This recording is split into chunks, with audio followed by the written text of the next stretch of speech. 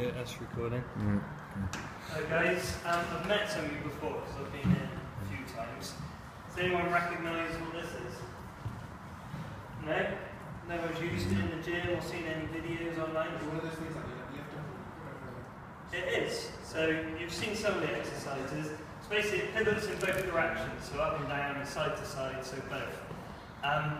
So how's it best going to be used is any sort of rotational work or moving against that lever motion. So using the lever or using the rotation. So you could have a full body workout on this. You might not want to though, because some of the equipment, you've got a well-equipped gym, some of the equipment is better suited. So say like we did kettlebells, changing the centre of mass, they're better for things like swinging movements, because the centre of mass is further away, but they might not be as good as things like pressing movements, like your dumbbells and barbells. So pick the appropriate equipment, but I'll show you some of the popular exercises to do on here, and then I'll show you some others which are a bit more sport specific.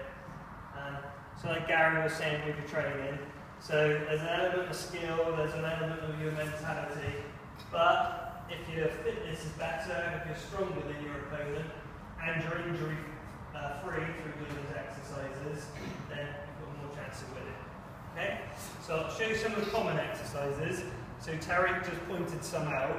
So it's using it for things like shoulder press. So say if I got it up into position, and it's a good angle for me to shoulder press. You notice that there's two there. So we could do it with a single bar, or we could grab both bars to do pressing movements. And I'm moving against the lever arc of the machine. So I'm pressing against it, so it's quite a comfortable movement. Okay, now other exercises that you might have seen performed are things like one-arm rows, which you can do from a variety of different angles, or T-bar rows. So if any of you have ever gone to the gym, you've probably seen someone doing a T-bar row.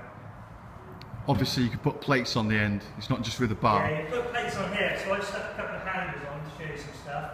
You put some plates on there. For some of the exercises, all you're really going to want is the bar. Now one of the exercises that Gary saw was a lever squat.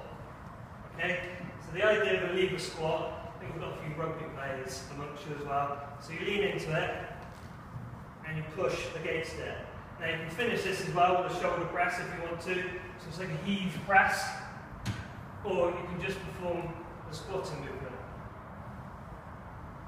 So say like there's a bit of crossover with rugby players in the scrum, but if you add say a linebacker in American football, they drive up through the hips to push someone off. So using the gravity by leaning forwards and pushing into it, you can drive through someone.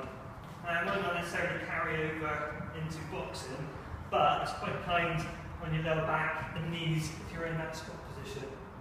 Okay?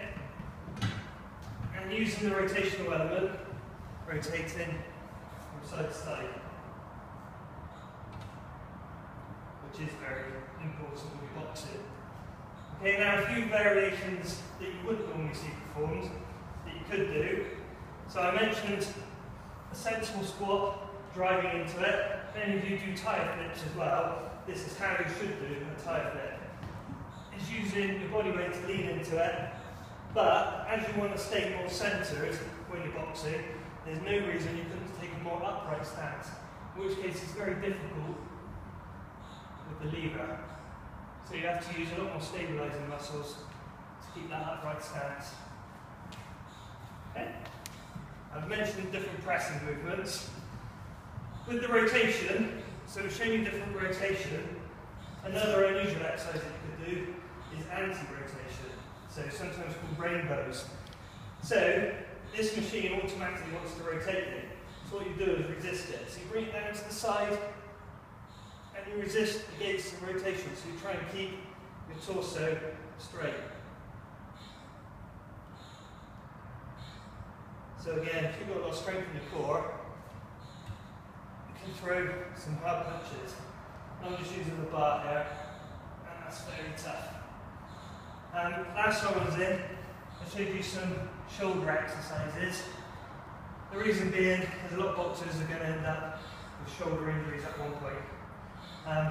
normally the rotator cuff, which the muscles of the rotator cuff serve to stabilise your shoulder. So it's a very free moving joint, it's very shallow, and what keeps it in that position is your rotator cuff. Now some good exercises you can do are internal and external rotation. So say like if I start in this position, do a press if I want to start the movement, to work my shoulders, and I can turn around, holding the bar in that position, and my rotator cuff muscles are meant to serve to keep the bar in that position, because the bar is actually wanting to go either way. Now with that, I can perform, rather than a press across my body, I can perform an exercise called a W press.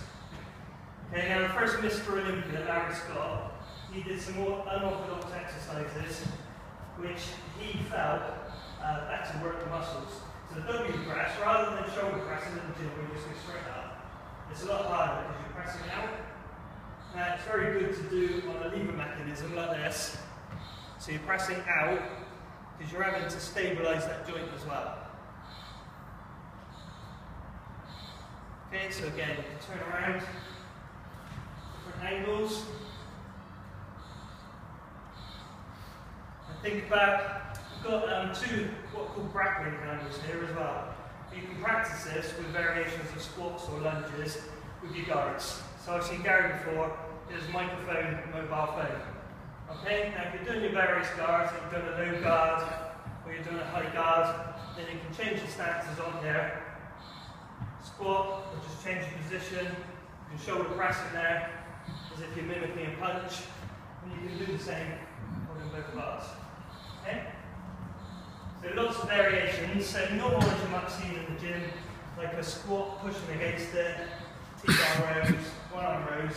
There's a lot of other exercises you can do, so strengthen your shoulders, strengthen your legs. It's a bit more sport specific. And what did Eugene dislocate on Friday? Shoulder. Your shoulder. And what has Matt Crouch had problems with over the years? Dislocated shoulders. Yeah, so for boxers, it's something you're likely going to injure, particularly when you're throwing punches as well, or if you're going to throw them quickly. Because if you almost force your shoulder out the line like you're going to be doing with some of the punches, or going to move quickly, then that's very hard on your rotator cuff. So anything you can do to help strengthen it, you're more likely going to stay injury free, and you're actually going to be stronger. So even say like powerlifters who've got massive bench presses, the weak element of the bench press is your rotator cuff, because at the bottom of the movement you're trying to force your shoulder out of alignment. Now, how they improve that or avoid injury is having baby weights and doing small exercises to strengthen their rotator cuff or things like that. And then that's how they're able to lift such heavy weights and hopefully avoid injury. Okay? So if anyone wants to have a go before I leave, or if anyone's got any questions, just let me know. Alright? Job done.